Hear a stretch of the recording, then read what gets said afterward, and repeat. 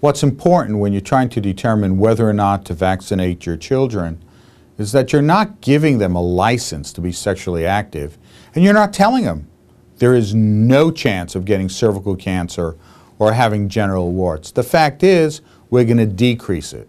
We're not going to do away with that possibility. The other factor that we never think about is how do these young women get exposed to the papillomavirus? Well, it's through intercourse. And even if they waited till they got married to be sexually active, if their partner has had sex before, then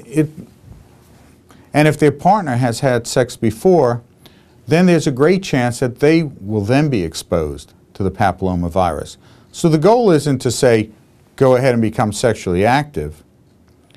The goal is to say, let's immunize you now, let's get those antibodies, so when you do become sexually active, you'll be protected from those viruses. So you won't risk having an abnormal pap smear, cervical cancer, or genital warts.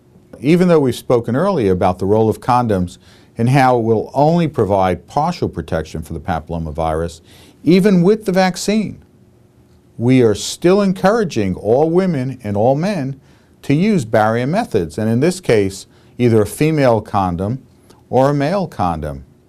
It's not only going to protect you from other subtypes of the papillomavirus, it's also going to protect you from HIV or AIDS.